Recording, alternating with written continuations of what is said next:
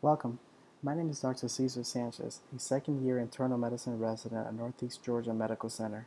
Thank you for the opportunity to present our clinical vignette to the 2021 American College of Physicians Georgia Chapter Virtual Resident Poster Competition. I'll be presenting our case, Myroides species-induced cellulitis with septic shock following exposure to dog saliva. This case was put together by Dr. Riyad Arube, an attending hospitalist at Northeast Georgia Medical Center, and myself. Myroides is a bacterial genus of the Flabobacteriaceae family that is found in contaminated water and soil. It is a very uncommon clinical isolate with less than 60 cases reported in the medical literature during the last decade. Myroides species infection occurs mostly in immunocompromised patients and have varying manifestations including soft tissue infection and bacteremia with severe sepsis. We present the case of an elderly woman who presented with septic shock secondary to multi-drug resistant Myroides infection that was contracted through exposure to dog saliva. The patient is an 84-year-old female with history of bilateral leg cellulitis, congestive heart failure, chronic obstructive pulmonary disease treated with steroid inhaler, and atrial fibrillation, who presented to the hospital with bilateral lower leg redness, pain, and swelling. As you can see in Figure 1, this picture illustrates the edema and erythema with numerous amount of blisters.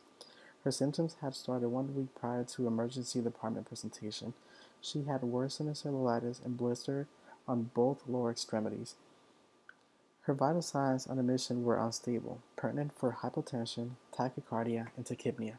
Labs on admission were notable for acute kidney injury, leukocytosis at 15,900 cells per cubic millimeter, and lactic acidosis at 9.5 milliequivalent per liter. Blood cultures were collected, and the patient was started on vancomycin and cefepime.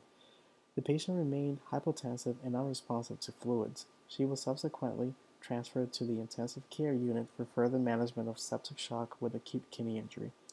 Norepinephrine infusion was started. Blood cultures grew gram-negative bacteria that were later identified as Myroides species. The patient recalled that her dog had licked her leg wounds within the past 2 weeks, which could have served as a source of contact with contaminated soil. Due to the possible multi-drug resistant Myroides infection, cefepime was switched to meropenem. The patient's condition improved, as noted in Figure 2. Her erythema and swelling drastically had improved and the blisters had resolved. We were able to wean the patient off vasopressor and she was transferred to the medical floor. She was eventually discharged on oral levofloxacin based on antimicrobial susceptibility testing. Myroides species infections are rarely reported. There have been around 60 cases reported since 1978, with more than half of the cases reported in the past decade. Most of the cases acquired through soft tissue transmission. Animal transmission has been even more rarely reported. Currently, only 2 case reports noted.